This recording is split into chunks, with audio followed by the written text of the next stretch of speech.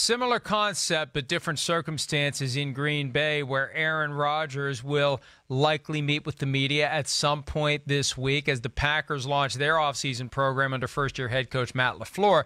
And the Packers media sessions this week have necessarily become more intriguing because of last week's story from Tyler Dunn of Bleacher Report, an exhaustive and exhausting look at what was going on in Green Bay over the past several years with Mike McCarthy there as the head coach. And Chris, so many rabbit holes and so many issues and so many things to dispute and rebut. And, you know, my understanding is the Packers privately dispute the idea that CEO Mark Murphy said to Aaron Rodgers, "Don't be the problem." I expect that Rodgers will take that head on and say that never happened.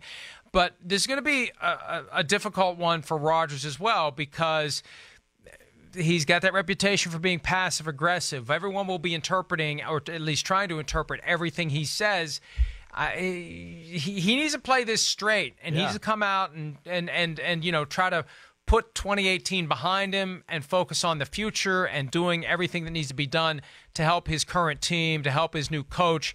And I think the more he says, the more that we will have as media members to parse through his words and try to find hidden meanings. I think it would behoove him to say as little as possible. Yeah, no, I think he's got to, again, you're right. Hey, the things that are out there about him, sensitive, you know, passive-aggressive. Listen, you know I love Aaron Rodgers. I don't know him. I've met him for 30 seconds in my life, so I have no, like, personal vested interest here other than I love the guy and the way he plays football on the field.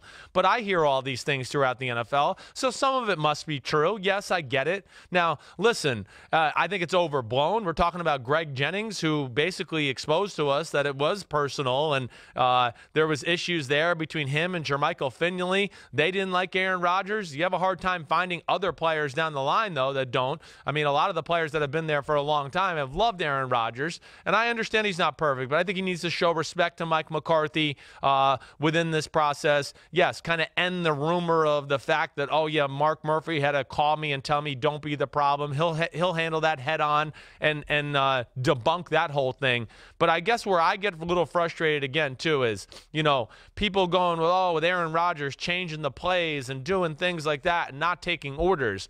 Well, there's just more to the story that we found out too. You know, again, you know, changes plays, yeah, okay. The coach wasn't there in meetings at times. I think he has an issue with that. You know, okay, you've allowed the player to change the plays. When he does it, then you can't be mad at him, because you don't seem to be mad at him when he tells or changes the play in the huddle in the NFC Championship or NFC divisional game a few years ago against the Cowboys, where he draws up a play in the sand and throws a 40-yard laser to save the game to Jared Cook, who's falling out of bounds, to then go ahead and win the football game. So you got to take the good with the bad. Again, it was the culture in Green Bay that has led to this. They went from a Brett Favre, gunslinger, carry us Brett Favre type of team, and they transitioned right into that to Aaron Rodgers, to where it was, oh, Aaron, carry us, save us, do magical things. And therefore, we've created this guy who seems like he's almost bigger than the franchise, and we want to blame Aaron Rodgers a little bit. And I understand some blame deserves to go there, but I also want to say part of the culture was to make him into this, and he had no other choice but to be this guy that could carry the team as well. So that's where I fight back, I guess, a little.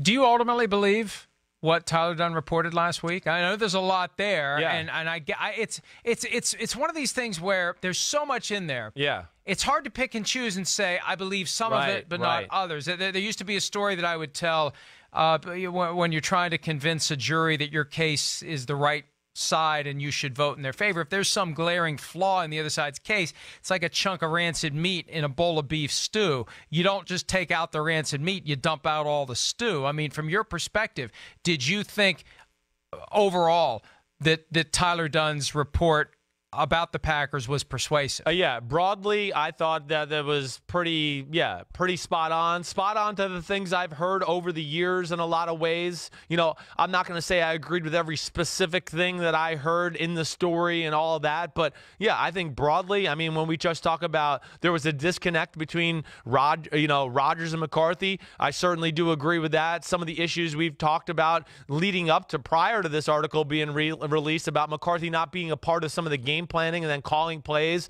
We had always heard those type of things. You know, Rodgers having a chip on his shoulder about McCarthy not drafting him in the 6 draft. All that being personal, yeah, I believe all of that. I've always kind of heard those things, and I think Tyler Dunne just laid them out perfectly for all of us to see. And there's another one, Mike. I mean, people are mad for Aaron Rodgers having a chip on his shoulder. See, this is where I don't get. It's okay for some people to have a chip on their shoulder and then others not. And that's where I get crazed by the media sometimes and the, hypocrisy of it. We're going to celebrate one guy for having a chip. But the other guy, man, that chip's too big. Slow down. You're going too far here. And I don't always like that aspect of it either. Well, but it's one thing to have a chip on your shoulder that's directed externally. It's another thing to hold a grudge internally that applies to your head coach and that undermines the way that you regard your coach. Sure. And maybe you're more likely to view your coach as an idiot like Rodgers reportedly did, a low football IQ, that kind of stuff. You never get to the point where you bond the way you should if that disrespect that predated the coach's arrival. And maybe the message in hindsight is they never should have hired Mike McCarthy in the first place. I mean, they'd had Aaron Rodgers around for a year. They presumably had an idea of how he ticks. Maybe they should have realized that this wasn't the best combination. Maybe they should have hired Sean Payton instead of Mike McCarthy to be the head coach. He was the other finalist. But I think that it's more problematic if that chip on the shoulder is directed to somebody that you're supposed to be working with. Agreed. And coming together and trying to win football games with. Yeah, no, I won't dispute what you said there. You're exactly right. If it's becoming personal to a guy that's the head coach in charge and you're butting heads with them because you're letting a personal chip that happened years and years before that kind of get in the way of, a fruitful business career going forward as far as success on the field between two guys, I'm with you there, Mike. I won't dispute that. You mentioned a few minutes ago that you only met Aaron Rodgers once for 30 seconds. Yeah. Did you shake his hand when you met him? I did, of course, yes. If you were not a spleenless germaphobe, would you have ever washed that hand again? Yes, I'm not that obsessive that I feel like that I have to do that.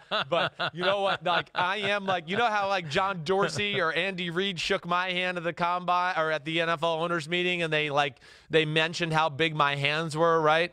I did the same thing with Aaron Rodgers because again, I'm a football aficionado. I love to sit there, watch how guys grip the football and do those things. Aaron Rodgers has gigantic hands, so when I did shake his hand, I was very aware, going, "Oh man, those are some long fingers." Okay, now I know why he can throw that ball the way he can. That was the thing I took away from shaking his hand. The bigger the hand, the more surface area for germs too. Oh, that's right. You know, be careful. Yep. You know what they say about big hands. Big gloves. We really are going to go there. Gloves. Hey, what was your impression when you shook? Well, I didn't say anything. What was your impression when you shook my tiny little boy hand? You don't have tiny little boy hands. You got a pretty good sized hand for a guy that's what are you, 5'11"? I'll take 5'11". Okay, maybe 5'10 and a half, but you have some. No, I'll take 5'11". We'll go with 5'10 and a half now that you said you'd take it. I'll take 6 foot. Oh, no, we're not going to give you that. But you got square shoulders and some long arms, so you have some attributes of like a 6'1", 6'2 guy. So there's something I'll to take that 6'1". Yeah. I'll take 6'1". Hi, I'm Mike Tirico, and thanks for watching.